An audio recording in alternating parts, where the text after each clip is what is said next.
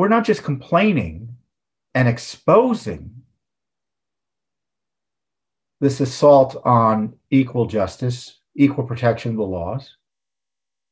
We're in court trying to vindicate and protect and preserve our Constitution.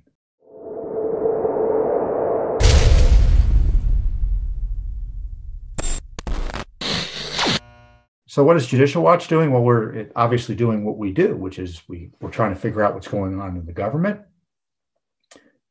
going to court to get access to information, suing where we can, where this racialism, this extremism is being implemented. So we've got several cases in that regard. We have 2 cases in California over diversity mandates for boards of directors, quotas, where people are treated according to their race, sex, and other qualities, not on merit.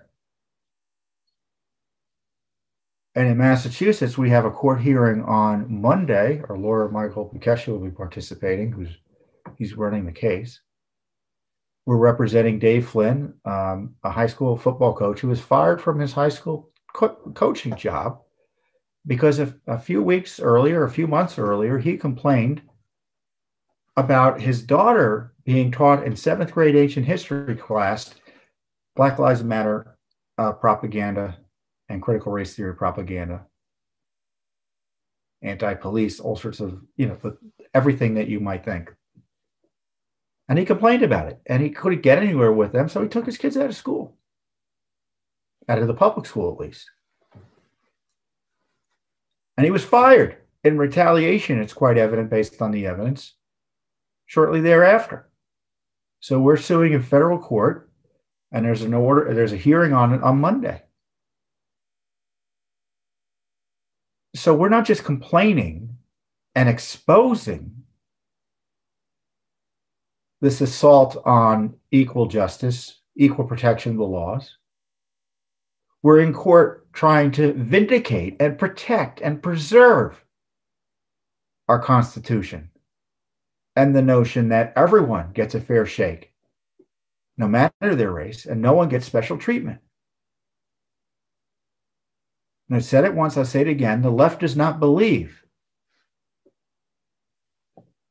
in the race-neutral application of the law. We saw that during the Obama administration and its Justice Department, and they're bringing back the same crowd who are on the outside encouraging it. Now they're coming all back. Some of them are coming inside to push this radical agenda. The Biden administration just announced through its Department of Education they'll be making grants to advance what essentially is critical race theory. So our schools are under attack. And if you have a child or a grandchild in school, and I don't mean just public school, I mean every school, you should take note as to what they're being taught, because it's a crisis. So, wish us luck for the hearing on Monday. Hopefully it will be uneventful. I'm thinking it might be just scheduling, but who knows? You never know if a court's going to talk substance or not. So the point is, the case is moving along, and we're just beginning to fight. We are taking this deadly seriously. Thanks for tuning in. Be sure to subscribe to our YouTube channel to catch all the latest news from Judicial Watch.